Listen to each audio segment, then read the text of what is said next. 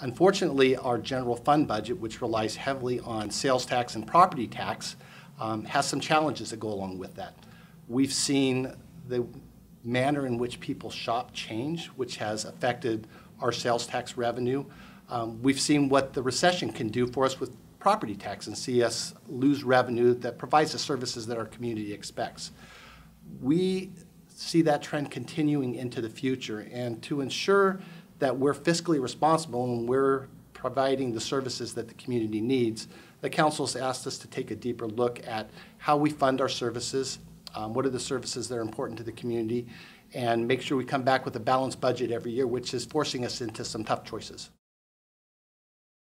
This effort actually started last October at the Council's Goals Workshop, where we started having more of an in-depth discussion about where we were fiscally. And the Council at that time felt it was very important that we engage the community in that discussion, that this not be a staff-driven effort or a council-driven effort. It's really engaged the community at large. This last month, we came to the Council with the formation of a Community Priorities Advisory Committee, or Engage Roseville as we're calling it.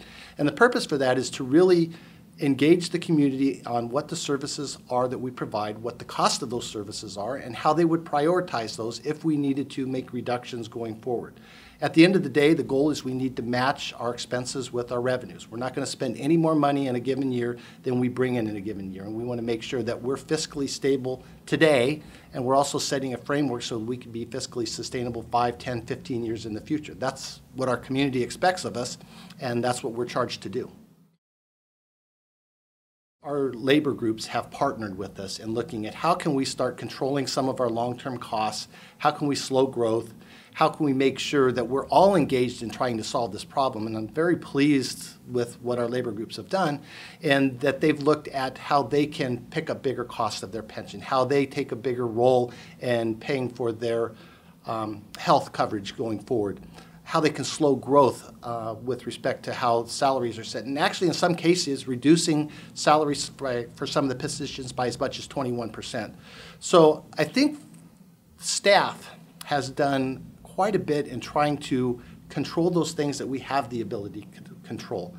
There's a lot of things that we can't control, and those are the things that cause us pause in looking at how we're going to address these issues going forward. And what are some of those things?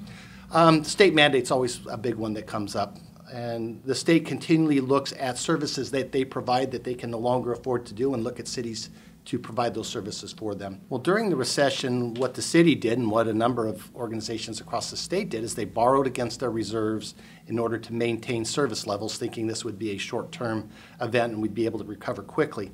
Unfortunately, it lasted much longer, and it showed to all of the cities across the state how vulnerable we are to any kind of dip in revenue. And during that time frame, we lost over $50 million in revenue. And so that was funds that we borrowed from our reserves that we need to pay back. In order to pay those back and then continue to grow the services that we have has proved to be a challenge for us and has created this issue that we're in today.